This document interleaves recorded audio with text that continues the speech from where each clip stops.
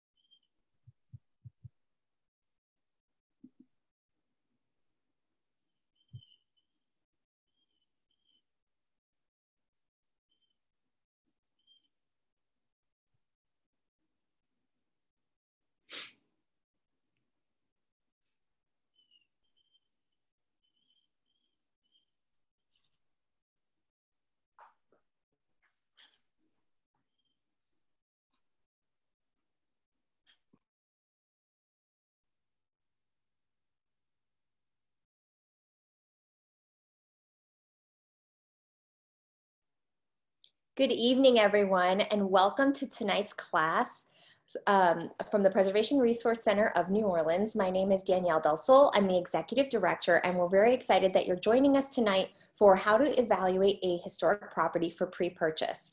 There's a lot of material to cover tonight, and if you're interested in buying a property right now in New Orleans or anywhere that's more than 50 years old, there are a lot of things that you need to know. And tonight you're going to learn from an incredible realtor here in New Orleans, Josh Walther, and Gabby LeBlanc, who is a home inspector with Axelrad, also here in New Orleans. So they are here ready to tell you all the things you need to know as you evaluate possibly buying a historic property, whether it's something that you know is going to have to get down to the studs for a renovation, or something that you think might be turnkey, but you really do need to get into the nitty-gritty to figure out what it is that you're going to make an offer on.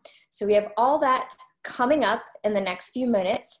Before we get to that, I want to thank our sponsors tonight. I want to thank all the major donors and members of the Preservation Resource Center. Your generosity makes our online programming, which we've been able to offer for free throughout this whole pandemic, possible. We're very grateful for your continued support. And for those of you who aren't members, we highly encourage you to check out membership to the PRC. A membership starts at just $35 for a whole year. And in exchange for that, you get a wonderful award-winning magazine, Preservation in Print, delivered to your mailbox 9 times a year, discounts on all of our fabulous merchandise, and much more. So check us out, prcno.org. You can sign up for a membership there. Make a donation if you feel so inclined. You can also shop. We've got great merchandise. We've got really great face masks with New Orleans historic architecture, of course, on them. We have tote bags, great t-shirts, and our coffee table book right behind me. You can check it out. It's a wonderful gift, or it's a wonderful gift to yourself. It's $50 for members right now. So another incentive to sign up for membership is great discounts like that. As you all know, the Preservation Resource Center was founded in 1974 to protect and revitalize New Orleans historic architecture, neighborhoods, and cultural identity. And all of what we do is made possible thanks to the generosity of our members and donors. Tonight, I want to especially thank Bellwether Technology for their generosity in supporting the Preservation Resource Center and making tonight's programming possible. So now that we've got that out of the way, let me explain how tonight will work. If you are joining us via Zoom, you can see us, but we cannot see you. However, we still want to communicate with you. So if you look on the bottom of your screen, you have 2 buttons. One says, we have more than 2, but the 2 that you can use to communicate with us are chat and Q&A. In either box, you can type a question, an observation, something you want me to ask the presenters. And what we'll do is both Josh and Gabby will take time to present tonight, and then we'll end the session with about 10 to 15 minutes so that I can ask them all of your questions. I will be moderating the chat box, and I will relay your questions to them tonight. So let me go ahead and introduce our 2 speakers. Josh Walther is a part owner of the Witry Collective and a realtor. What's fabulous about both of our presenters tonight is that they have really fascinating backgrounds, and they're very, they've been doing what they are now doing for a long time. They are truly experts. We're lucky to have them, but they also come from really interesting places. Josh is originally from New Jersey, and he started his professional career actually as a professional horse trainer and spent many years representing the United States equestrian team all around the world. He stopped that after a few years and then lived in several cities abroad, including Rome, before he returned to the United States and settled in New Orleans in 2002.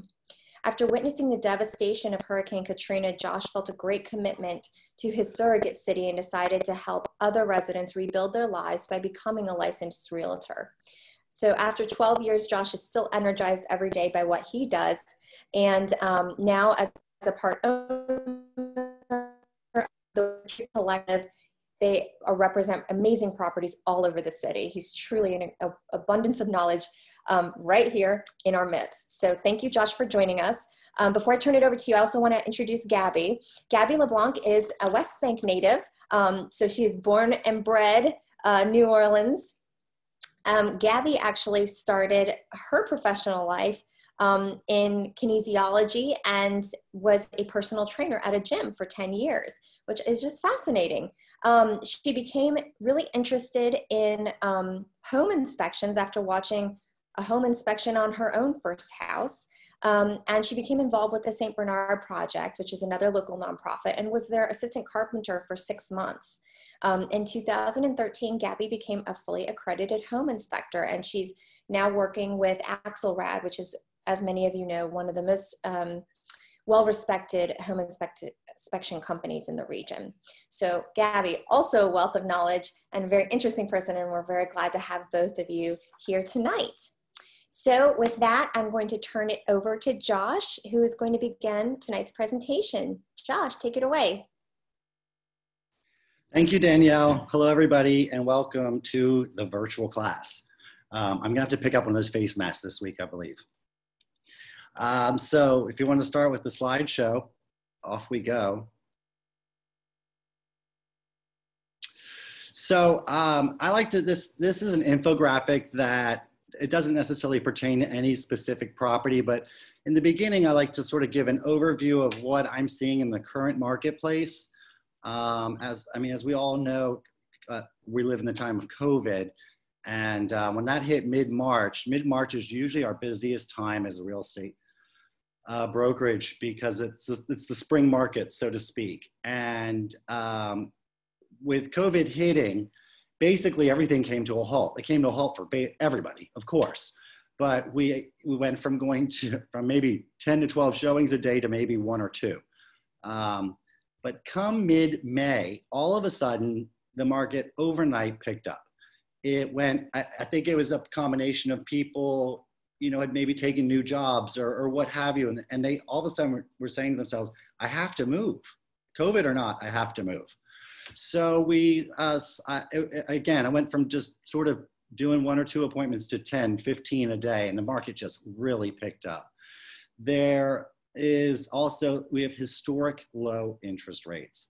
And that is also a big driver behind what we experienced, basically early summer, so to speak. But basically what buyers were looking for was, and partially this is due to COVID, people were both spouses working from home, they had their children at home, and they realized, I need more space. I can't do this. People were busting at the seams. So looking for more square footage inside and outside. You have homeschooling, you have home offices that are needed. But in some cases, and this has happened to me a couple times this spring, the in-laws have decided to come down and help out, which is fantastic, of course. But people, not everybody wants to live exactly under the same roof. So sometimes people are looking for multi-families or something like that, where everybody had their own space. But on the whole, that was a big driver. Secondly, I experienced a lot of parents were realizing that this historic low interest rate was the time to get their children into the housing market. So what they were trying to do is, help them with their down payments and get them in around 4%, below 4%, which is quite low, just so that they could, pick up a piece of real estate for their own. On the flip side, the sellers are, in some cases, believe it or not, they had too much square footage. And if, with COVID and people not working and, maybe they had help with gardeners or whatever they had, the property became too much to manage personally. So you would see sellers that would just say, so to speak, uncle, I can't do all of this anymore. And so they basically figured out it's time to downsize. Of course, unfortunately, people lost their jobs. There's a lot of uncertainty there, and the real estate itself, the property itself, if they have equity in it, it might be the best time to cash out and sit on some money, which, if you can, real estate is great. If you can purchase a property and stay in it for 5 to 7 years, because real estate, again, is a market, it goes up and down just like anything else. You usually can turn around with some equity in it, especially if you buy a house to renovate and then renovate it fully, then now you're competing with properties in excellent condition. So that's another thing I've saw. And then lastly, we weren't really traveling. So people that had second and third homes here couldn't come. So they basically decided, well, hey, maybe it's time to let this go. So, and then lastly, one thing that actually happened this spring, I keep saying spring, I'm sorry, the spring market basically shifted into the summer. So last thing I saw is people are not sort of handcuffed to their office anymore. They're allowed to work from home. And I probably had 2 or 3 sales where people were like, well, if I can work from home, I want to live in New Orleans. I don't want to live where I live. So it was interesting to have a couple of those sales. And they were so excited to finally be living in New Orleans, living their sort of dream city and still being able to work. So that was just, it was a very interesting spring/summer. But our spring market definitely happened this summer. All right, but next slide, please. Okay, assessing your readiness to renovate. These are basically the questions you should ask yourself. I mean, do you have any experience in renovating? I mean, physically, do you have experience in it? I mean, renovating is literally from painting to putting up crown molding, or all the way to ripping out a kitchen, retiling, all of that. So, you just figure out who you are in that process. Are you just interested in it, or are you ready just to dive in? And then the next question is always a great one. Are you suited to take on a renovation project? This is the one I'm always saying, please be honest with yourself. We live in the time of HGTV, and they will renovate a bathroom within a half an hour. That's not real. I just want to make sure everybody knows that. So, be honest with yourself. Are you ready to put in some blood, sweat, and tears? Are you, you have to be ready for a little bit of disappointment here and there. You never know. Nothing ever goes exactly as planned. My next question for the renovator is, are you capable of doing some work? Painting is great. Demolition, of course. At the Witry Collective, we start with all of our buyers with a sit down. We call it a buyer session. And in the buyer session, we first of all, we just sort of greet each other and sort of get comfortable with each other before we go look at property together. We learn about your criteria, your wants, your needs, and if you want to renovate or not. If there's all different levels of renovation. And sometimes at these buyer sessions, people will say, oh, I just want to renovate, make it my own. And then I'll show them property in poor condition. And they look at me and they're like, oh, that's way too much. So, you just sort of have to find your happy medium. Of course, you can hire general contractors and stuff, but there's some things you can take on yourself to save some money. The next one is about, do you have time to manage a project? If you are doing any sort of renovation, you need to be on site daily. It is very important. You have to make sure that, as you go to work or something and somebody's working on the project for you, you have to walk through every night when you are done with work, just to make sure the punch list of the day was done properly. Something as simple as the thermostat box. For some reason, general contractors and their subs love to put that right in the middle of a wall. And that's one of those things where if you just move it 1.5 feet closer to the door frame, you can use that whole wall for art. Those are the silly little things, but it's one of those things that we walk through and you're thinking, well, we can do a little better than that, So I always say, and I will freely admit, I'm renovating my own home, and I never missed a day. I walked around with a roll of blue tape, the painter's tape, and just put it on everything that's a little bit off. It's a great tip. Also, it brings up the discussion for the next day when you talk to your general contractor, because some things do get lost in translation. And then lastly, this is very important. Do you have a safe house? And who is your support network? The safe house could also be known as couch surfing. If you are doing a renovation, things take time, and sometimes things are out of your control. If you give up your rental unit, so for example, on the 30th of the month, and your house is not ready on the 30th, what are you going to do for the next 15 days till it's ready? you need to think of all of this, right? This has to be right at forefront in your mind about, am I going to be okay and less stressed out if I have a place to at least crash for a couple of days? You can put your stuff in the house, you can put it in a room and shut that room off, that's fine. But you need to also, stay well rested and stay on your job, on point, so to speak. I know with a couple of the jobs that my clients are working on right now, because of COVID, like appliances are delayed, and the price of lumber has gone up due to COVID. There's a lot of outside factors that are coming into play in our current situation. And you just need to be ready for that, and be able to lean on your support network as well. Next slide, please. Why renovate? This is a great question. The personal challenge, for sure. Renovation is a very challenging thing. Again, I'll go back to HGTV. You get to watch a lot of people, walk through different houses and things of that manner and think, well, maybe I can do this. So that's great. Of course, that's a wonderful reason. That's a good enough reason in my world. What exactly are you renovating for? Is this for investment or an equity builder? Are you going to renovate a double and collect rent off of that double?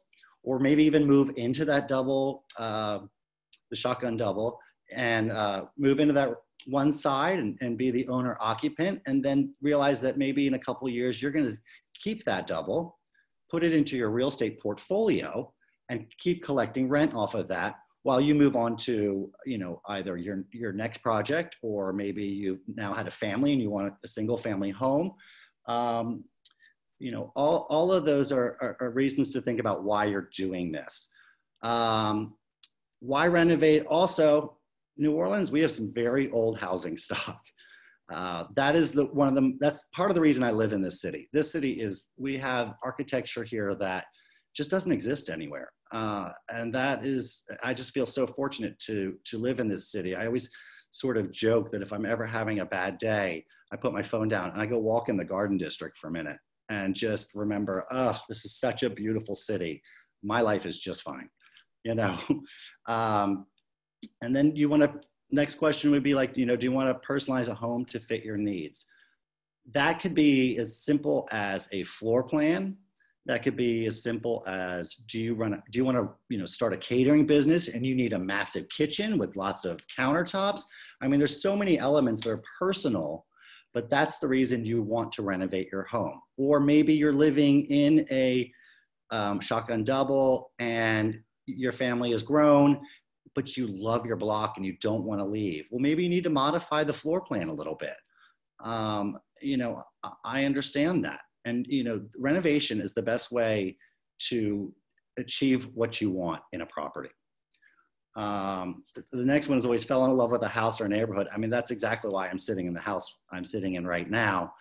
I used to rent on this street, and a friend of mine owned the house I live in now. I fell in love with this block. Great neighbors. I live in the Irish Channel, and I could just walk to Magazine, get a cup of coffee, get dinner, see some friends. I loved all that. So the house that my friend owned was a rental.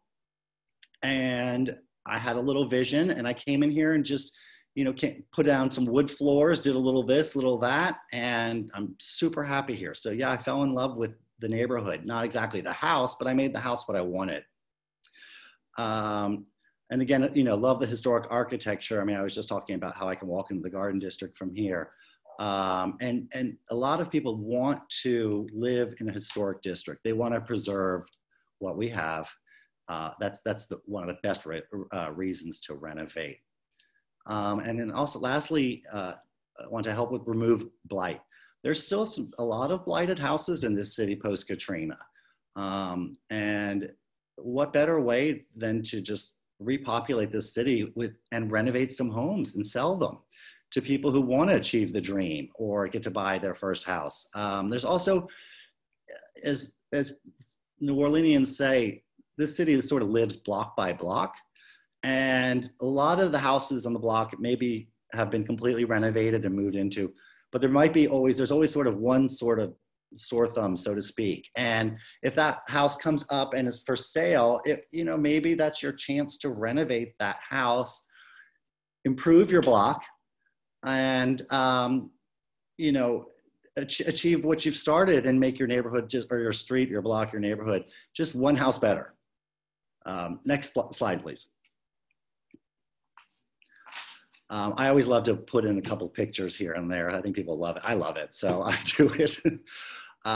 So this is what clients of mine did this house. It was a fun project. Obviously, the left is right when they purchased the property. The right-hand picture is the finished product. Next slide, please. So the left side is the interior. This is the before, obviously. They've obviously done some demolition in the lower picture. This is a renovation all the way to the studs, obviously. But on the right-hand side, this is your finished product. They were able to keep the floors, stain them, bring them right back, but then modernize the property with the quartz countertops and, the crisp white kitchen, beautiful bathroom, marble, double-headed shower. I mean, it just turned out beautifully, and it was a nice project to be a part of. Next slide, please. Okay, so how to look for and identify a good project.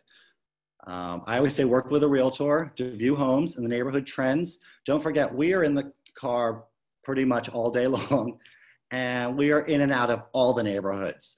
It's not unheard of for me to be in the Riverbend, to the Bywater, back up to Mid-City. I mean, we're just running around all day long showing property. And I think it's smart to ride the coattails of somebody who is in and out of the neighborhoods. We know changing blocks, or we notice, I always say it's sort of dangerous to drive behind me, because if I see a brand new renovated house, I'm gonna almost hit the brakes, because I wanna know exactly what block I'm on and what's going on. Looking for a project, look for foreclosures, look for homes that have been rentals. So that's exactly what I purchased. That is a great way to get into a neighborhood that, maybe was full of renters at one point, but it's slowly turning into homeowners. Well, this might be your opportunity to go into a home, change it into a primary residence if that's what you're trying to achieve. But we have great bones in our properties down here. And if you can strip back some of the stuff, you're gonna have a wonderful home when you're finished. And I love going into dated homes with clients. Once you get over the pink tile and the pink and mint green tile and the old Formica countertops, if you can share a vision together, you can turn a dated home into a masterpiece.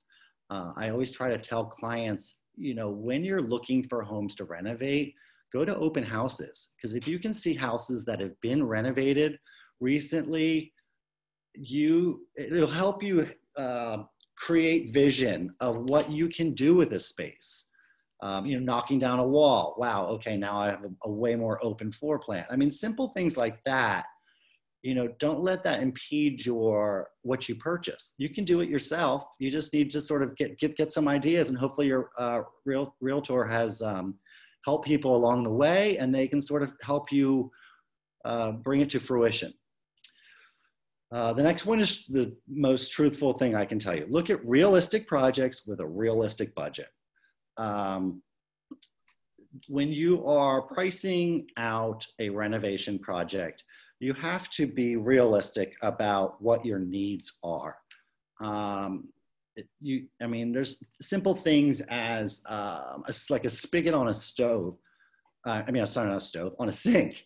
You don't have to go with the top of the line one right now. Just fix your kitchen, and you can always come back and visit that one, because then you're not blowing up the budget, and then you're over budget. You need to have a contingency in your budget in order to achieve what you want, but there's always going to be a little bit of a can of worms that you need to be ready for.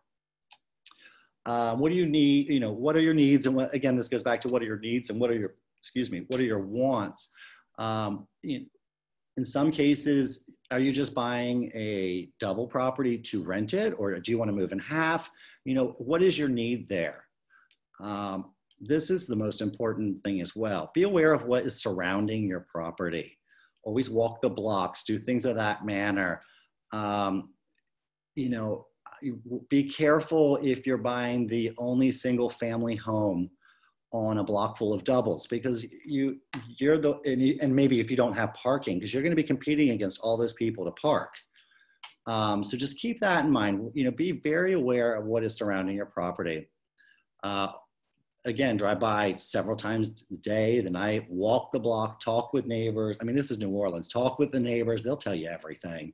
There's always one person sitting on their porch or pulling back their curtain or whatever. When you pull up, that's the person you want to talk to. They know exactly what is going on. And this is New Orleans. Again, people love to talk. Always maybe go to the NOPD website, look up your crime stats there. You know, stalk the property a little bit here and there, but there's also the Next Door Neighbor app. You can always jump on that and see what's going on in the neighborhood or the neighborhood groups or group meetings. Fantastic way to do your homework on the property you're considering purchasing. Next slide, please. These are just some random photographs that I took from just some things that you should think about when you're purchasing a home. I will freely admit the one on the left is my house. That is a breezeway between my house and my neighbor's house that is completely useless. I can barely get down it. But again, I wanted the location, and luckily I have a bigger gate on the other side to access my back courtyard. But you know, I didn't think of that when I bought the house. And then now that I have it, I'm thinking, well, that is completely useless, that gate. I don't even know why it's there. And then further down my street, this is the photo on the right is an example of a house that is basically built right on top of a house. I mean, we're talking maybe 8 inches there. So think about this. If you had to fix the siding along that house, how are you going to do it? I mean, that's a very, very skinny person, so to speak. And so you have to think a little bit outside of the box, because placement on the lot and the lot line is very, very important.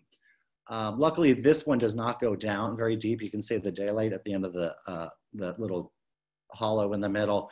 But you know, some of our properties are built right on the lot lines. So you have to make sure that if something were to go wrong, you know, have it be the roof or the siding or gutters or what have you, you can access it. That's super, super important.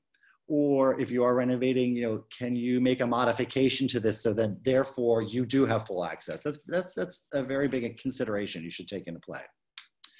Next slide. Orleans Parish Assessor website.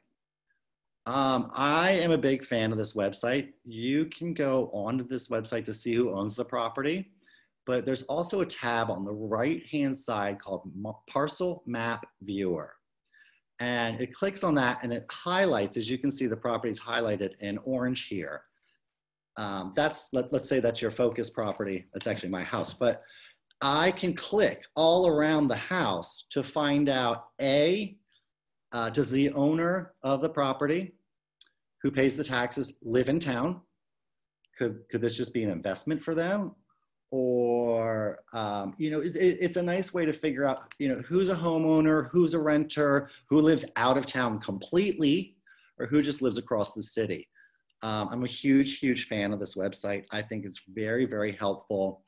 It also will tell you zoning. It will tell you all kinds of exceptional stuff. But I think literally to figure out who is your immediate neighbor, this is such a great site to figure that out. You know, learn what is basically around you. Next slide, please. And how to determine value. Well, if you're working with a real estate agent, they will definitely be able to pull up comps for like properties, whether it's square footage, bedrooms, 1-story, 2-story, you know, straight shotgun, double, what have you. You know, the properties, the comp value is how you basically determine price or purchase price as well. That's different than the assessed value, which the assessed value is done by the City of New Orleans. So that doesn't mean if you see assessed value that is below what you're paying, it's not the same thing. The assessed value is what the city charges, bases taxes off of, where, an appraised, and sometimes the assessed value has not caught up to the neighborhood, so it's a little bit below value. The appraised value is what you will achieve, when you purchase the home. Location, physically, how, and this is great, just back to that one picture we were just talking about a second ago with that house right on the lot line and so narrow. Physically, where does it sit on the lot itself? Do you have access down both sides? Is it in the middle of the lot? Is it on the front of the lot? If it's on the front of the lot, hopefully you have a big backyard. What do you want out of the property? Well, just look at how it sits. Back to block, New Orleans is a block by block city. Again, reach out to that neighbor sitting on the porch who's paying attention. She'll be able to tell you what's going on there. The size of the house, of course, that's more of a personal thing, and the layout. You can change that when you do renovate. Are you looking for a single or a multi-family? What size fits your needs?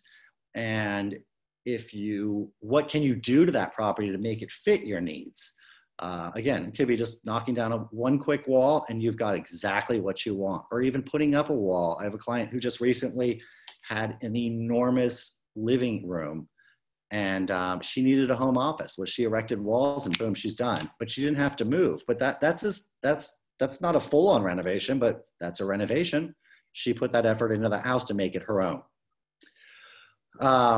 The amenities near the property, we are in the time of Uber and Lyft, so, do you want to walk to, let's say, Magazine Street, for example? Do you want to be close to that? And then you might not have as much yard if you were then versus like Lakeview, but hey, you have the ability to hop in an Uber and stuff. So that's changed up a little bit, but some people still want the more urban life closer to coffee shops, dinner, or what have you. So think about that. It's not just the property itself. It's what's around the property that intrigues you, that makes you want to, live there. And of course, the condition of the subject property before and post renovation. When you look at houses in average, even in poor condition, you kind of have to put on the goggles and say, what can I do with this one? And not take the literal condition of the property too seriously if you're going to renovate, because you can get overwhelmed. But it's nice to see properties that the before and afters. That's why I do share those pictures. I think it's nice to see that this is possible for anybody. You just have to be well guided and consider what you can put into the property itself to make it your own. Next slide, please. Oh, good, more pictures. So this is a house, the lower photos are a house that I showed many years ago that was dated. And even you can see that, excuse me, just the closet in the lower one in the bathroom just was unnecessary in this property. And if you look at the photo above, they tucked the toilet in there. They redid the vanities. We live in the age of the internet. You can buy vanities, all kinds of stuff at great prices online. Kitchens as well. This kitchen was very, very tight. A little galley kitchen we had originally. Opened up a wall and look how lovely and big that kitchen is. So, a modern update can be just that easy, but just to have the vision, the upper set of photos, what a great, great bathroom. Next slide. This is a home that was on Josephine and Camp Street.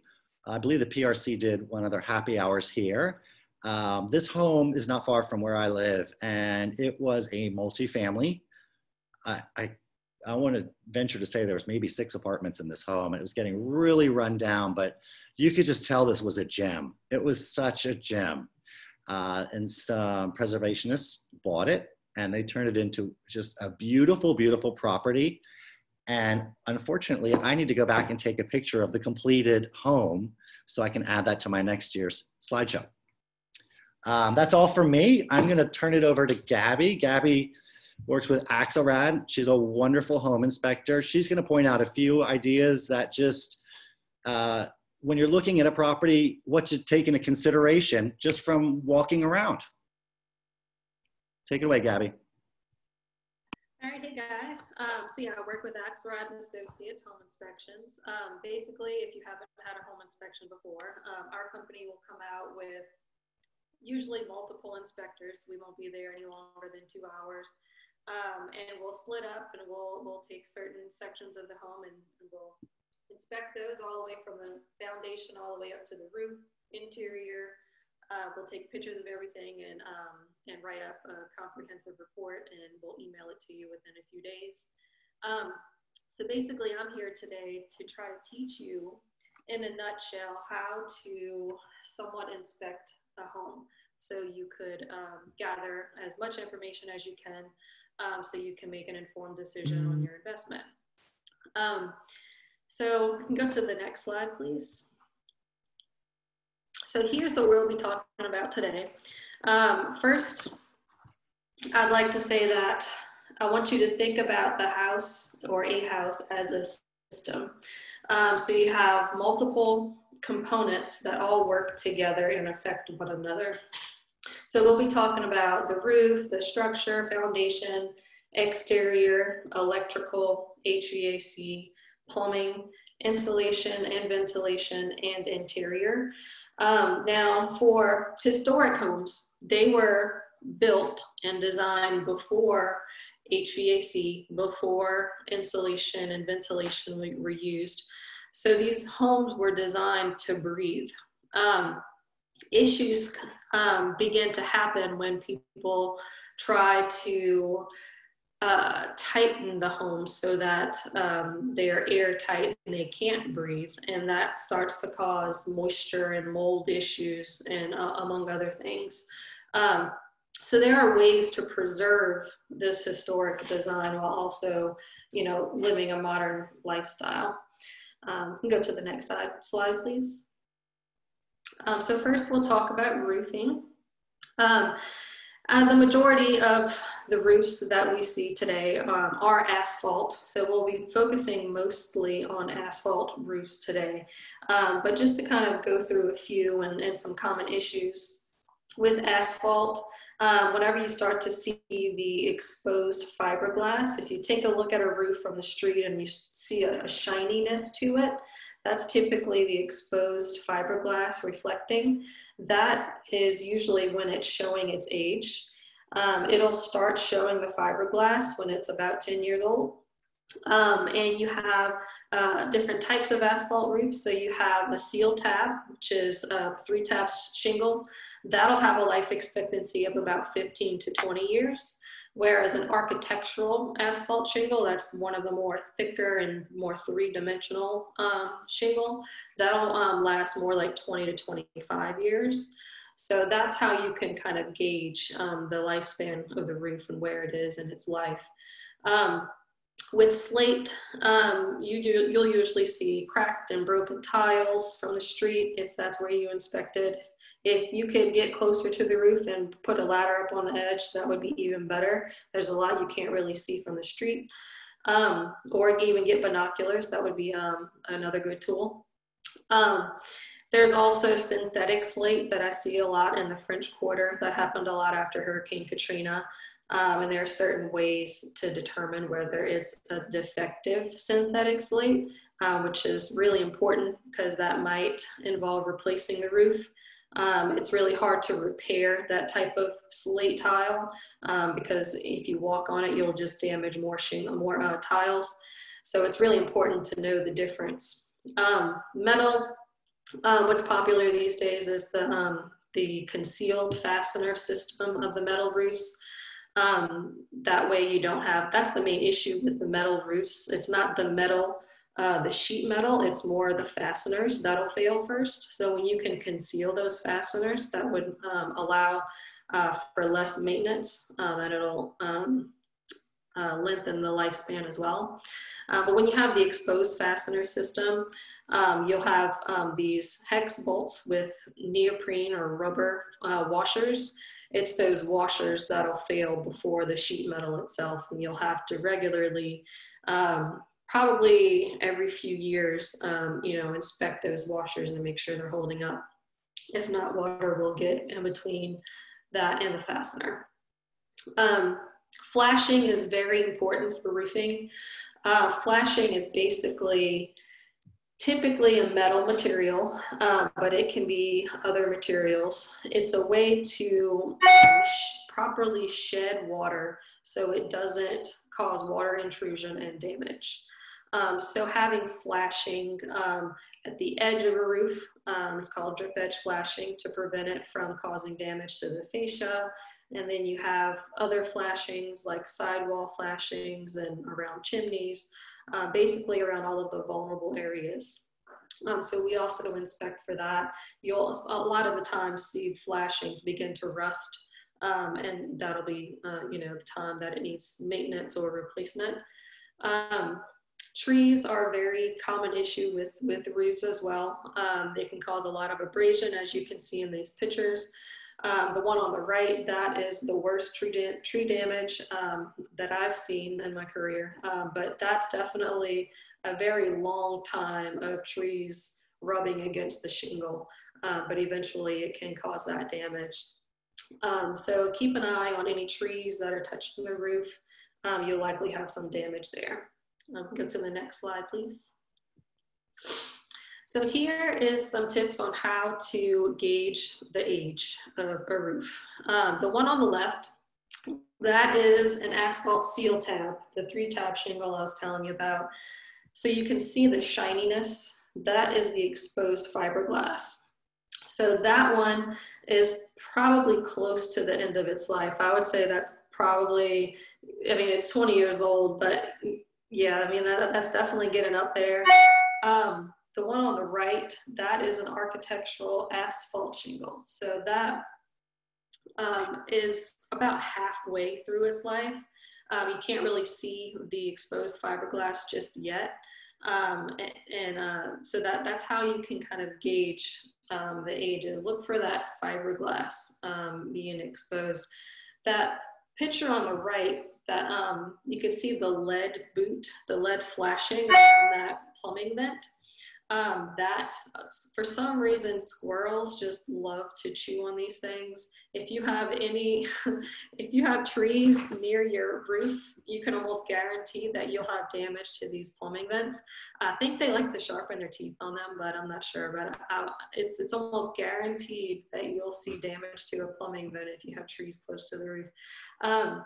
But basically all that repair involves is slipping off that top half and putting a new one on. It's a very simple repair, but you wouldn't know that unless you went look onto the roof. So just make sure you regularly, inspect these areas. But yeah, you really want maintenance done to your asphalt shingle roof every 3 to 5 years. So just get a roofer out there to inspect, seal up exposed nail heads, and check the flashings, make sure they're not rusted, and patch shingles and replace these flashings and that sort of thing. But yeah, that's an asphalt roof. We can go to the next slide, please. So now we'll talk about structure and foundation. So the foundation is a very important component of a house. Typically with the historic homes, you'll see a brick pier foundation. So just to kind of paint a picture for you, you have a footer under the brick pier, then you have your brick pier, and then you have a wooden sill on top of the piers. Those are usually 6 inches by 6 inches. Then on top of that, you'll have your floor joists going across the sills, and those are typically 2 by 10s, 2 by 12s, and then you have your subfloor on top of that. So what you really want to look for whenever you walk up to the house is the condition of the brick piers. A lot of the times you'll see the mortar between the bricks beginning to deteriorate. The easiest repair for that is called tuck pointing, where you reapply the mortar between the bricks. I would prefer to see a pier tuck pointed rather than encapsulated, which is basically covering the whole pier with mortar, because bricks need to breathe. They're basically like sponges. And whenever you cover them and restrict the air from them, they'll begin to deteriorate even more.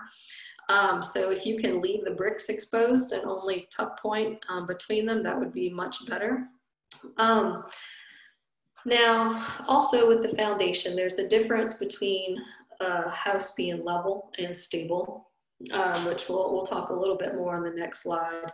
But just because you walk into a house and you can feel a lot of movement doesn't necessarily mean that there's something seriously wrong. So what most people will do is fix the issue and stabilize the foundation rather than actually level it. Because whenever you bring leveling into the issue, you can cause a lot of damage to the interior finishes, like the flooring and the drywall and paint and so on. So don't be too alarmed if you see that, but it's always a good idea to get the measurements of the settlement, which we do with this tool called a zip level. And I'll have some drawings on the next slide for you, but it's a good idea to have those measurements, but as well as a full inspection of the crawl space, the foundation and the structure to determine whether it's stable. So something can be 7 inches out of level, but completely stable. So it's important to know those things. We're also going to talk about the difference between rot and insect damage. Insect damage is typically most common in this area. It's from termites, and they have different types of termites too. And I'll kind of try to teach you on how to notice the difference between the two. Another indication of settlement is if you see racked frames like doors and windows. If they're not perfectly square, that's usually the first place you'll see movement is in the openings in the walls. So that's something else that you want to keep an eye on. Also, if you're able to look at the roof and you see depressions or wavy or waviness in the roof, the whole frame settles together. So if the foundation settles, the roof framing will also settle. So if you see depressions in the roof, sometimes that can be an indication of foundational settlement, or it can just be isolated to a rafter issue. Maybe there's just damage to the roof structure. But all important things to keep an eye on. All right, we can go to the next slide. Okay, so here are the drawings of the measurements of the foundation level. So the house on the left, it's a little single shotgun. The overall differential is 3.5 inches from the highest point to the lowest point. If you look at the facade in that picture, you could almost see it drop from left to right. And that is obvious in the measurements as well. And I walked up to it and I immediately saw that. But you also have to keep in mind that that distance isn't very long. So it's more obvious. Now the average settlement for a raised house in New Orleans is about 3.5 inches. So that house is actually right at the average. It just looks more obvious because it's a smaller footprint. Now the one on the right, this one had a lot of structure and foundational issues. This is probably the largest differential that I've seen in my career, 14.1 inches. But there are other things that we look for in these measurements. If it drops about 3 inches within about 10 or 15 feet, that usually is an indication that something serious may be going on and it's worth looking at. So we'll take a closer look at the foundation in that area. It could be old damage, but that is something to definitely look at. There are a lot of things that could cause settlement. Most of the time it's moisture related, whether that's poor site drainage. If it floods a lot on the site and it doesn't adequately flow to the street, or a lot of the times it's sewer leaks, especially underground sewer leaks.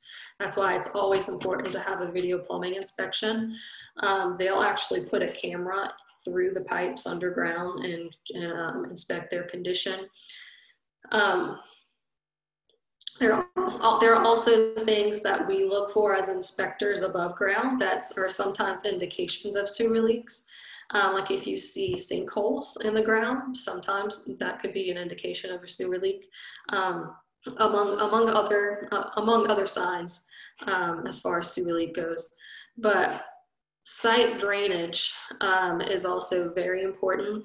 Having gutters and downspouts, subsurface drains are ideal, so that your downspouts go into a drain underground and then eventually to the street, so you never have that water pooling up against your foundation. You always want the grading sloped away from the house, not toward the house. A lot of the times you'll see the sidewalks on the side sloped toward the house. So those are all things that we look for that could be causing this settlement. And yeah, so as inspectors, we'll have these drawings for you so that you can track any future settlement as well. If you want us to go back out, we can always take more measurements and see where that settlement is happening. Okay, go to the next slide.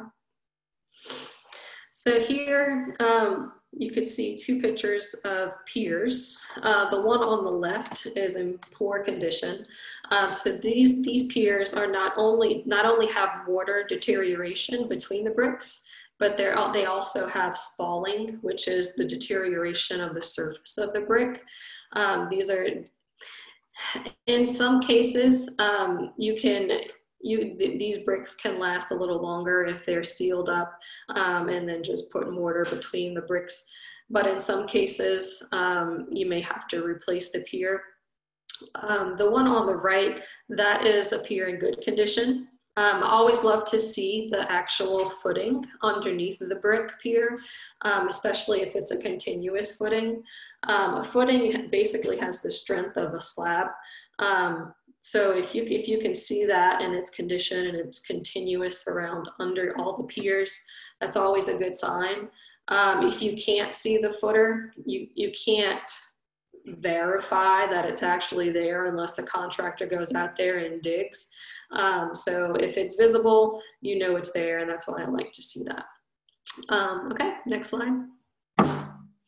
Okay, difference between rot and insect damage. Mostly termites will eat the wood along the grain. So if you see the damage, like on the right, that's usually an indication of termite damage. So definitely get, a termite inspection, get the termite guy out there to see if you actually have live activity, and make sure, the house stays under contract, and you get them to come out and inspect every year and spot treat as needed. There are different types of termites too. The one that does the most serious damage are the subterranean or Formosan termites. And that's actually the damage that you see here. Yeah, those are the most aggressive ones, and those are very popular here. So if I walk up to a house and they say it's not under termite contract, I can almost guarantee that I'm gonna find them. But you'll know a way to find termites is they have to come from the ground. So if you see around the piers a little dirt tunnel going up to the wood structure, and you open that tunnel up, you'll typically see the white termites crawling out of it. So always look where the ground meets the foundation, and that's where you can inspect for termites. You always want an adequate clearance if it is a slab. An adequate clearance of the foundation. If the siding is too close to the ground, then the termites can enter the property without you even noticing it. So it's very important to keep that proper clearance. Now the one on the left is rot. Rot doesn't typically go through the grain. It's usually darker. So it's really important to notice the difference so you can know the proper way to go about finding a solution. But rot is caused by water, and we have lots of water in New Orleans, so keeping water away from your house is a constant battle. So it is important to know the difference between these damages. Okay, next slide, please. Okay, the exterior. So we talked a little bit about moisture management.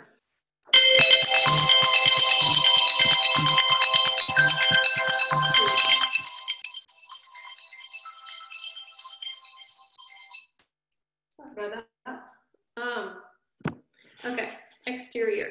Roof site drainage. So we talked a little bit about gutters and downspouts. Subsurface drainage is ideal. So if you can install that, that would be great. But definitely make sure the water is sloped, is draining away from the foundation. Siding, wood siding is obviously vulnerable to rot. What a lot of people are using these days is fiber cement. Fiber cement or hardy board, it's actually made of cement and it can't rot. It can deteriorate over time, but at a much slower rate. So you just keep it painted and sealed and flashed. Windows, wood windows are very common in the historic properties, and they're very prone to leaking both air and water. A lot of people just tend to paint and seal them shut, but that also brings safety issues because you can't safely egress from the home in the instance of a fire or emergency.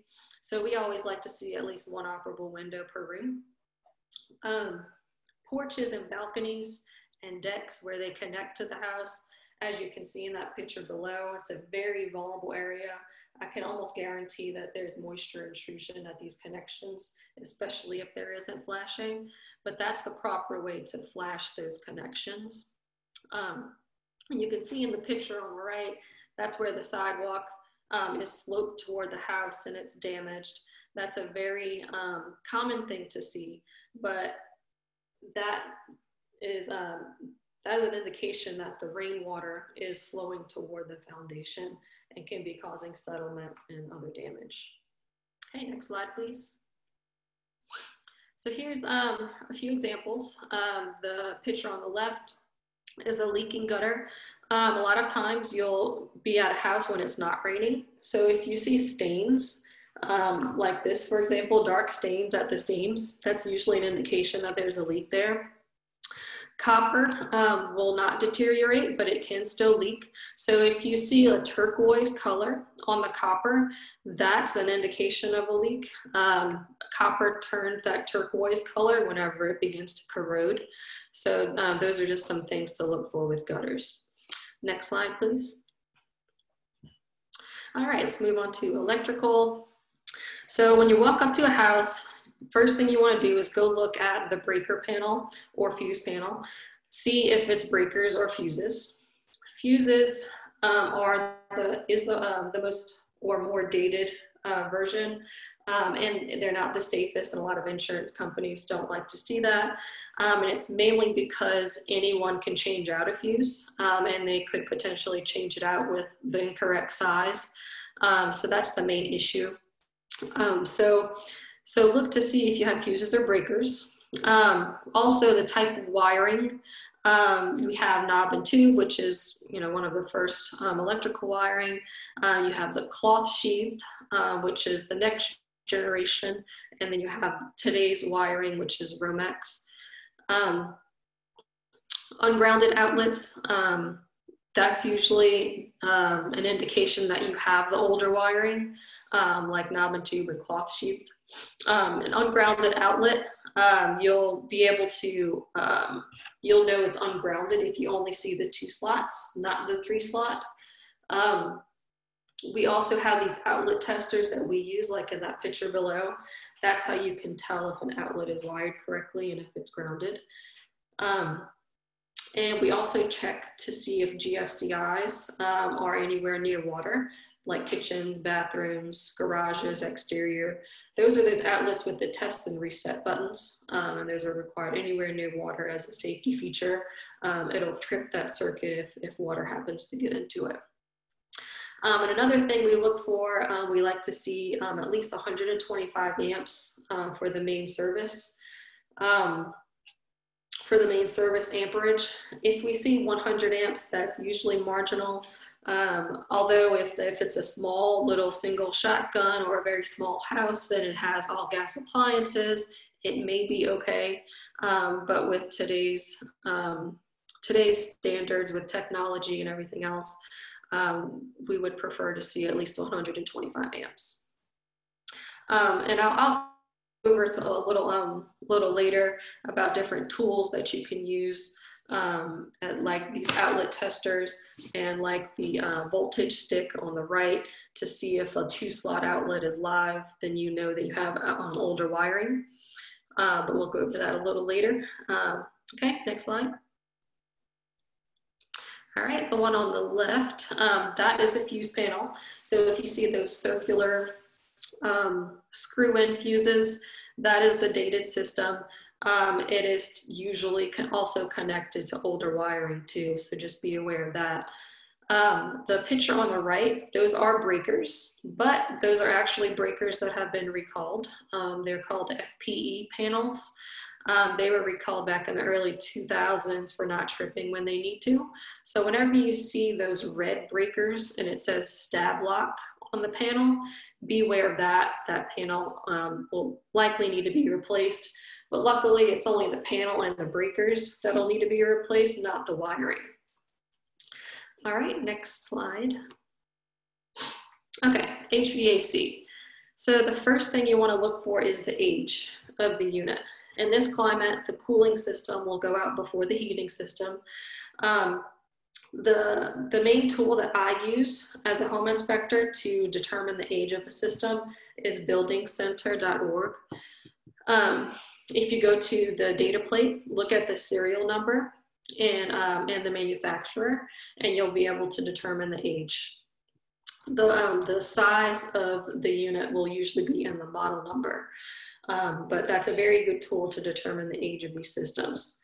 Now, the cooling components will typically last no more than 10 or 15 years in this climate, so just be aware of that.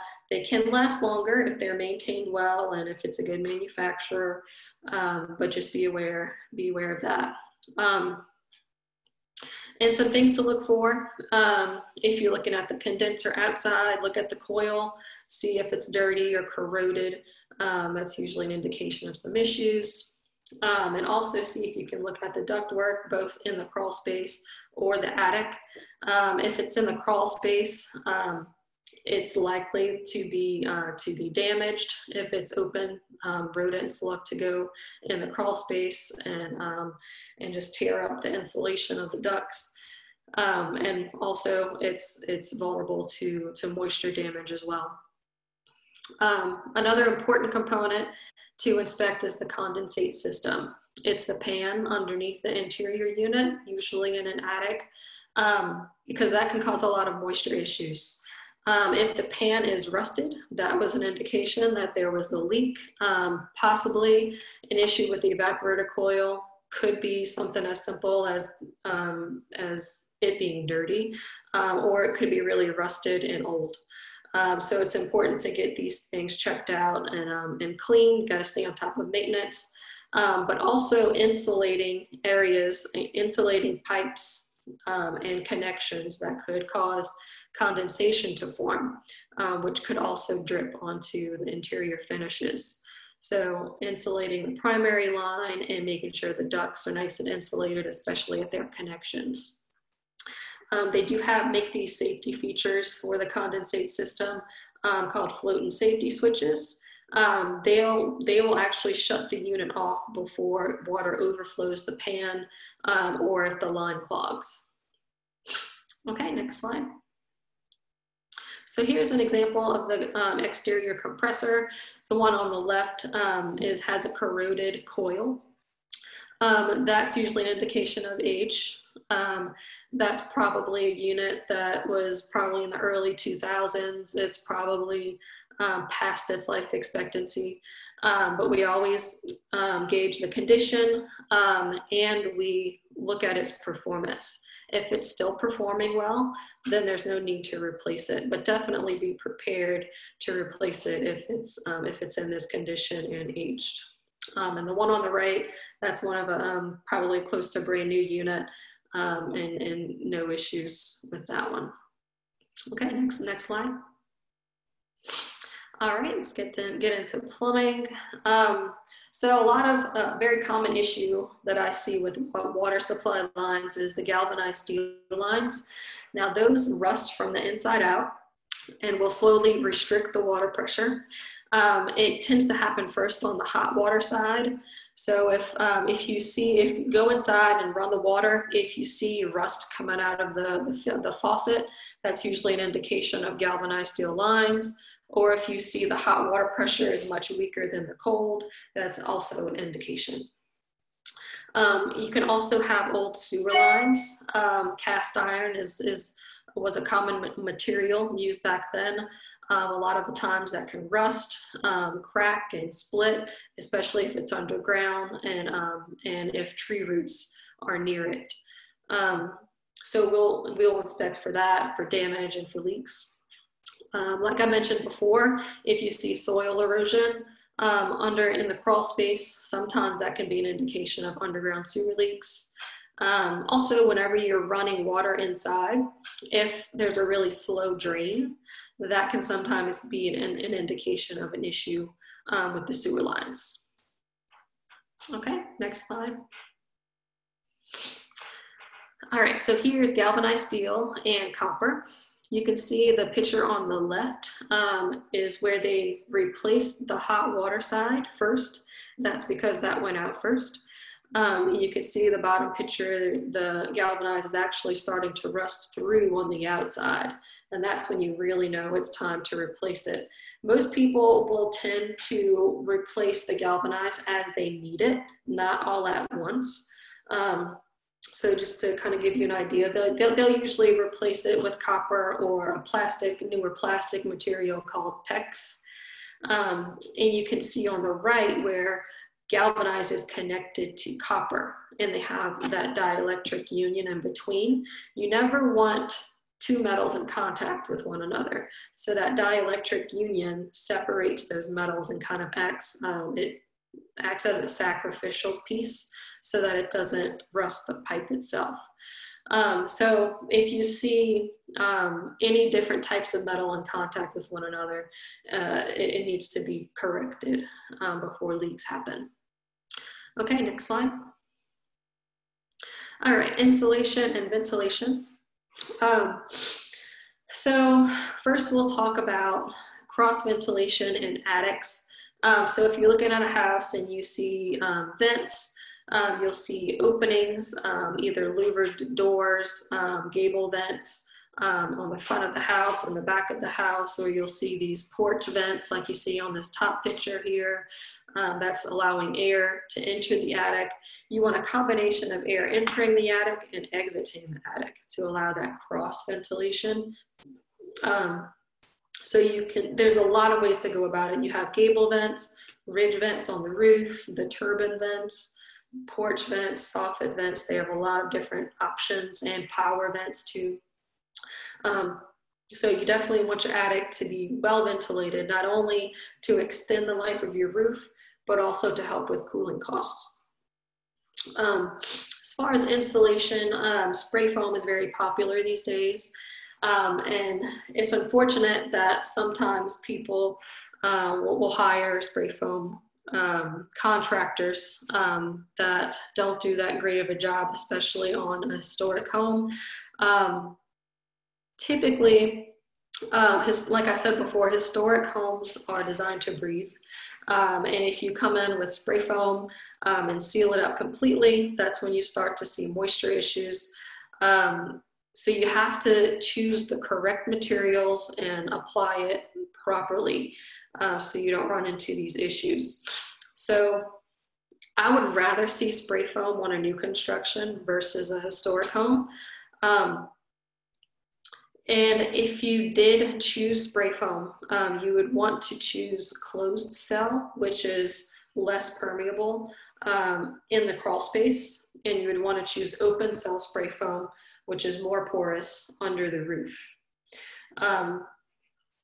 They have other types of insulation too. They have the fiberglass bat insulation like you see in the picture underneath. You really don't want to see that in a crawl space, mainly because it can still allow moisture to get behind it.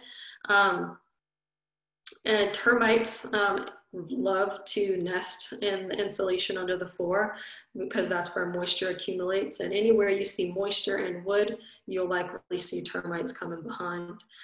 So you'll want to prevent that. Now, ventilation in the crawl space is also important, whether that be passive ventilation through the piers or more active ventilation with the powered fan. Either one, you do need ventilation. If you don't have ventilation, that'll allow mold and fungus and moisture, and then eventually termites. Today's standard of the insulation, as far as the thickness, is about 10 inches in an attic. So check the insulation in the attic and see if it's about 10 inches. Another thing to keep in mind whenever you insulate an attic is if you have gas appliances up there. If you have like a gas furnace or a gas water heater, it needs adequate combustion air. So you definitely, it would be preferred if you didn't have spray foam in an attic with gas appliances. Spray foam is designed to completely seal the space without ventilation. So there are other ways you can go about it, but it is preferred to not have spray foam with gas appliances. All right, next slide, please. Okay, here's an example of some ventilation. People over time have gotten creative with vents. The one on the left, you can see the lattice. That's where the gable vent is. It's allowing air there. And the one on the right does not have any openings. It's just a window. So keep an eye on those sort of things to see where the roof vents are. Okay, next slide. All right, interior. So learning how to analyze cracks would be really helpful in determining whether it's something serious or not so serious. So if you see cracks radiating from windows and doors, that's usually an indication of movement. If you see a straight crack, a very straight crack in a wall or a ceiling, that's usually not a serious issue. That's usually just a poorly installed drywall seam. In the floors, if you see cracked floor tiles, if it's just in one tile, it was probably mechanical, maybe something fell on it.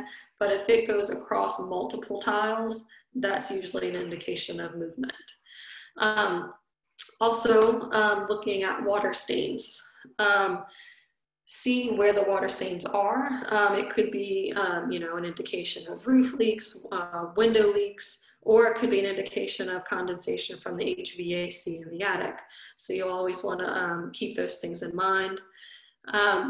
Opening doors and windows is a very easy way to determine if there has been settlement too. If the door opens or swings shut by itself, that's usually an indication of movement. Or if the door binds on the frame, that's usually an indication that the frame has racked a little bit. Or cracked window panes, especially the transom lights inside, that would be an indication of movement of the frame itself. So that could be an indication of movement. Okay, next slide. So here's some examples of racked frames. The one on the left, it's very faint. It's not very obvious, but you can see at the top rail of that top transom, it's a little bit thinner on the left. So that would be an indication of racked frame and movement. And you can see on the bottom too, the bottom rail is a little thinner on the left. So you have to have a really fine eye for these things, but these are things that you want to look for. And the one on the right is a perfectly square frame, but the glass in this transom, if it was cracked, that would be an indication of movement. Okay, next slide. Okay, so I want to leave you with a few affordable tools, inspection tools. Your five senses are the best tools. Make sure you listen out for drips or hollowed walls or wood or things like that, and obviously visual. Look out for all the things that we went over, all the pictures that we looked through. And smell, if you smell sewer gases, if you smell mildew smell, that's usually an indication of moisture issues. GFCI outlet tester, that's the little orange tool on the right, and get the 3-slot and GFCI tester would be best. That'll tell you how the outlet is wired. Voltage stick, that's the one on the bottom. That's where you could test wires or test 2-slot outlets to see if they're live. 12-inch screwdriver, that's how we probe the structural members in the crawl space in the attic. If you could probe at least a third of the way through the piece of wood, then it's structurally damaged. And a moisture meter. I like the pinless type. I get the Ryobi one. It also tests multiple surfaces. If you have at least 20% moisture in a surface, then it's likely an active leak. So you have all of these tools that you can bring with you and get a very good idea of what you're getting into. Okay, next slide. And this will be my last slide. These are some really good resources for you. If you want to get quotes on these issues that you may find or your home inspector finds, go to repairpricer.com.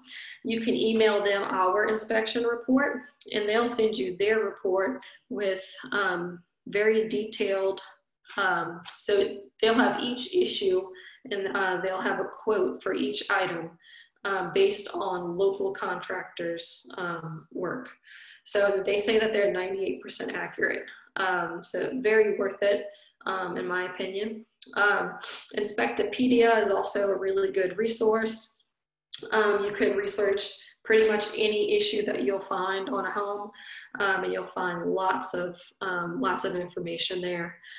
BuildFacts is basically like Carfax, but for a home. You could find all of the documented permits that were filed on the house.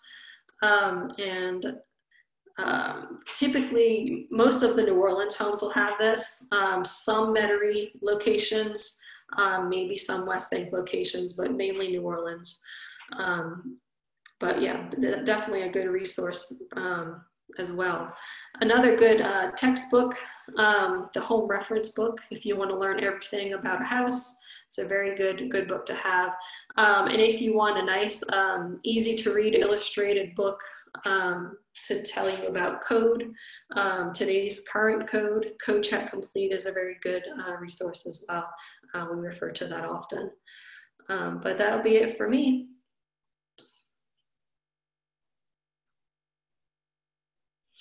Thank you so much, Gabby. That was great. That was so thorough. I want to encourage everyone now to send in your questions either via the chat box or the Q&A box, and I can relay all of your questions to Josh and Gabby over the next few minutes. So let me check out what we got here. We actually don't have any questions yet. Come on, people. Send them in. I know you've got questions. I know you've got them. Send them in, chat box or Q&A box. Okay, I've got one question, and that's for Josh. Josh, you gave us, a very thorough recap of what the world looks like right now due to COVID. Would you say that it's a buyer's or a seller's market right now? That is a fantastic question. I hate to say this, but it's kind of both. I know that's not very definitive. The spring, I keep saying the spring market, I'm sorry, we really didn't have one. The spring summer market, we went back into sort of multiple offer situations because really once everybody just woke up, everybody went at it.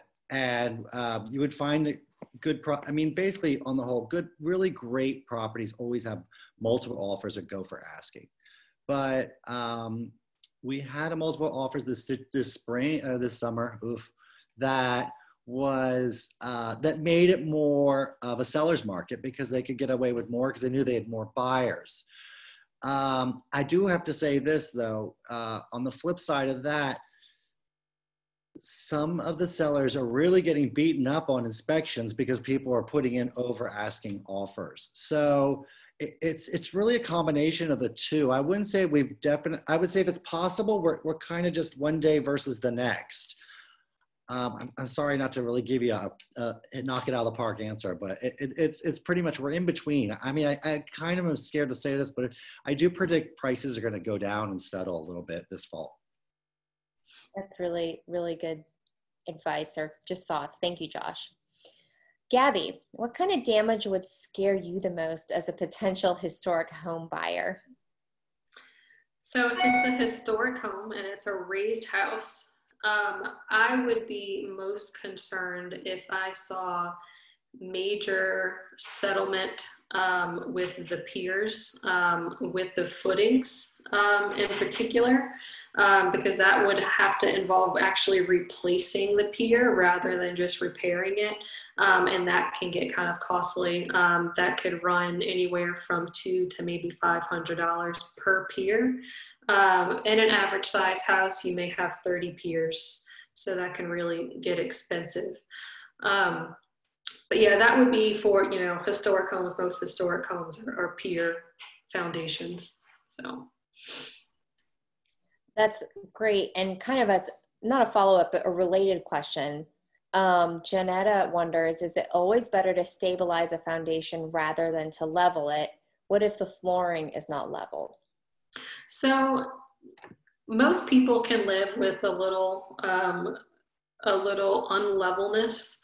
If it starts to affect your daily living and furniture, that's when you may want to think about leveling. If it's really out of level, really noticeable, and really affecting the your daily living, you could get a shoring contractor out there and try to level it for you. But just keep in mind that can damage the drywall and the flooring and may involve other repairs. So that's why most people tend to stabilize versus level. But if you plan on doing a major renovation, it may be a good time to level it before you do refinish the inside. Great, thank you. Josh, I have two foreclosure related questions. The first is simply, how do you find foreclosures? And then the second person wonders that if there are people, local companies, maybe realtors or other sorts of consultants that help people through the foreclosure sale process, either the sheriff's foreclosure sale or others where properties are sold. Sure. There are a few websites out there that do focus on foreclosures. The one that pops to mind is called Hubzu. That's more of like a bidding process, an auction, if you will. The Orleans Parish really doesn't have a ton of foreclosures, to be honest with you. Keep in mind when the whole banking crisis happened and foreclosures were happening everywhere. We were just coming out of Katrina. So we had our world was totally different then. So the rest of the country, people were losing their houses left, right, and center. We were just trying to figure out how to fix our houses to move back into them. So we kind of missed that time, if you will. But on the whole, some banks, when they file foreclosure against a property, they will give it to a real estate agent to sell them. I personally prefer to do a foreclosure with another agent because I have somebody to pick up the phone and call directly to see how the foreclosure process is proceeding with the bank. Sometimes when you get involved with some of the websites or a sheriff sale, anything like that, you're not necessarily always talking to the same person. So one day you're talking to Tim in some part of the bank and Sally in the next part of the bank. They sort of pass the file around. That can become very, very frustrating. I know as a real estate agent, that's very frustrating because you don't have the same set of eyes on that file all the time. And the number you called yesterday is not the number you're going to call tomorrow. So it's a tricky process. It certainly does happen, but if you could pick the ideal, so to speak, I would say go with somebody who is at least the foreclosure is being represented by an agent, because at least you have somebody to call, and at least you have at least help trying to figure out where you are in the process.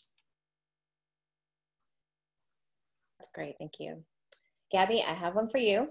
Can spray foam add rigidity or stability to older wood flooring?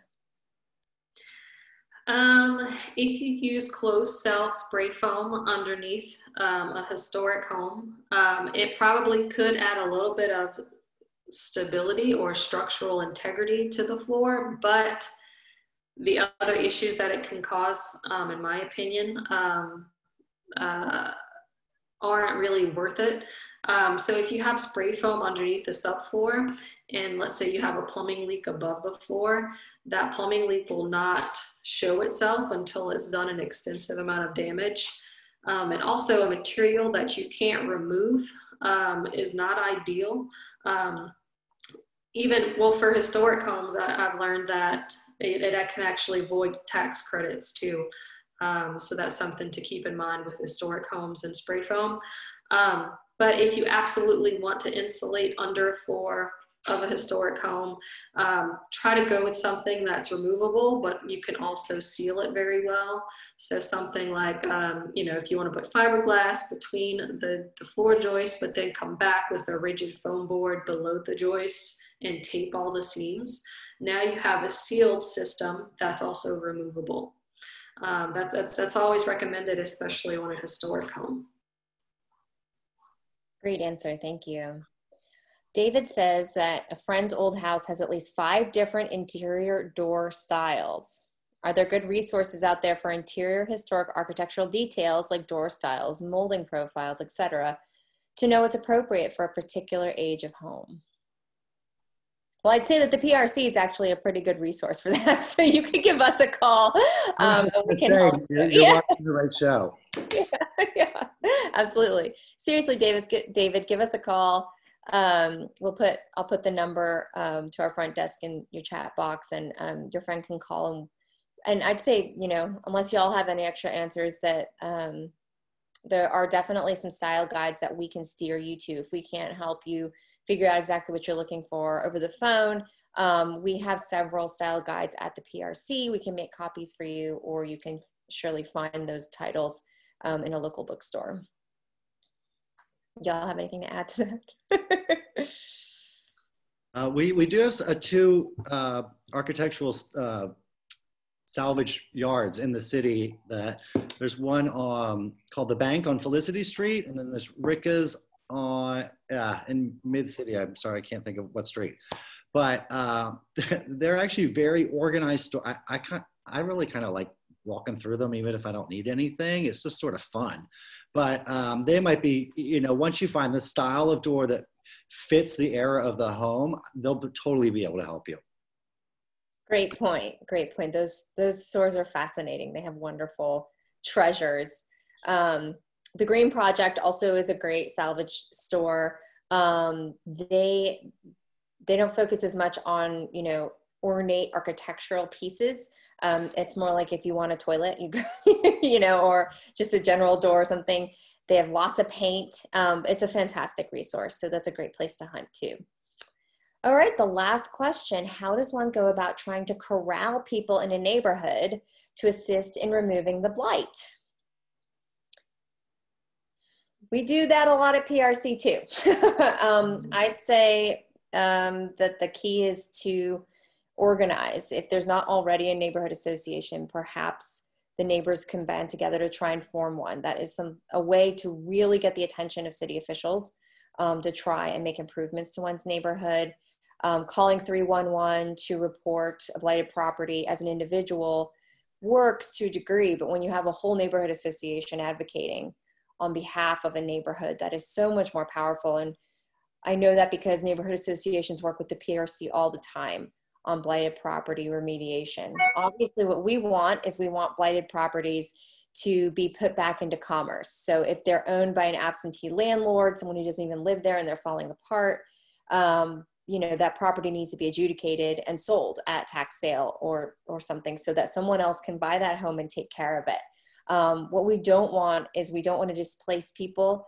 If there are people living there who need help, let's hook them up with agencies who can do that help. The PRC has a program called Revival Grants, Rebuilding Together New Orleans. Josh is on their board, can do home repairs. St. Bernard Project, where Gabby hails from for a while. These are organizations who can all help homeowners who need help.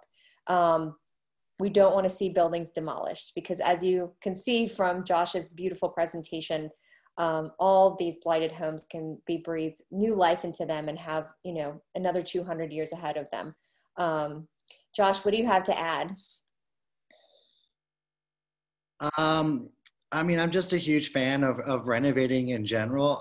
To me, that's one of my favorite parts of my job. I find that I'm so fortunate to work and live in this city. I mean, I'm not going to knock New Jersey, but you know, there's a lot of sprawl there and a lot of sort of cookie cutter houses, and it's a lot of concrete and strip malls. And I'm sorry, New Jersey, please don't hate me. But, you know, it's just so unique here. I can't imagine living anywhere else. And I moved here after living in Rome, Italy, because once I came, I mean, I'd been coming here to see friends the whole time, but once I had the opportunity to move here, I was so excited about it, because it just felt, it's got such a great flavor that, I mean, please help renovate these houses. Let's just keep, the city's a gem. Let's just keep shining. Beautifully said. Well, Gabby and Josh, thank you so much. You both made excellent presentations tonight. My brain is so full of information in the best possible way. So thank you both so much for sharing your expertise with our viewers. To all of you watching tonight, thanks for sticking with us. We really enjoyed having you. Please consider supporting the PRC by becoming a member or making a donation. Again, our website is prcno.org. And be sure to keep up with us on social media. Sign up for our e-blast so that you'll never miss an upcoming class or tour. Get ready. We're making our holiday home tour virtual this year. It's going to be phenomenal. So you'll want to know all about it. Sign up for email updates and and follow us on social media to stay apprised of what's going on. Thank you all so much. Have a great night. Bye. See you.